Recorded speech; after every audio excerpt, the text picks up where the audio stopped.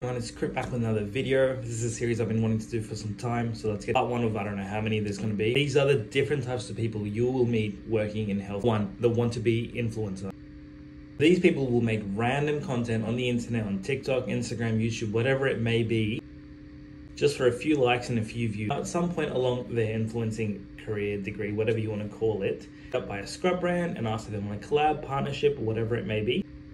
Use my code CRITMAN for 15% off all Dr. Lou scrubs. Thank you very much. And they will start wearing these scrubs everywhere. They'll wear it to like weddings, they'll wear them to the gym, they'll wear them snorkeling, they'll wear them to the moon when they go. They get a new package, they'll be like, oh my God, let's do an unboxing video. Their entire existence will be dependent on this one partnership, and you will see that all over their Instagram page. Taking photos, promoting this in like this. The interactions with this person will go something along the lines of this. Hi, my name's Crit. Use my code CRITMAN for 15% off. Thank you.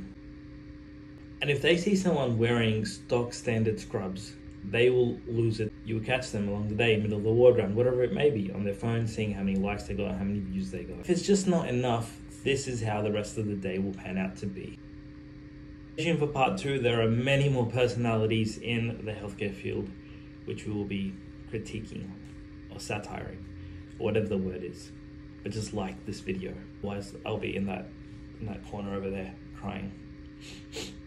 And use CRITMAN for 15% off. Thank you. Bye.